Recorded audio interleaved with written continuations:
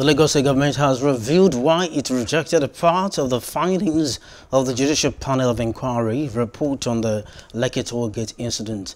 The state government said the inconsistencies and contradictions in the leaked reports made the panel's finding unreliable. It says for somebody's death at a scene to be acceptable, there should be no doubt at all surrounding such. This was made known by the Lagos State Attorney General and Commissioner for Justice, Mr. Muyosoro Onigbanjo, on Wednesday. Hello, hope you enjoyed the news. Please do subscribe to our YouTube channel and don't forget to hit the notification button so you get notified about fresh news updates.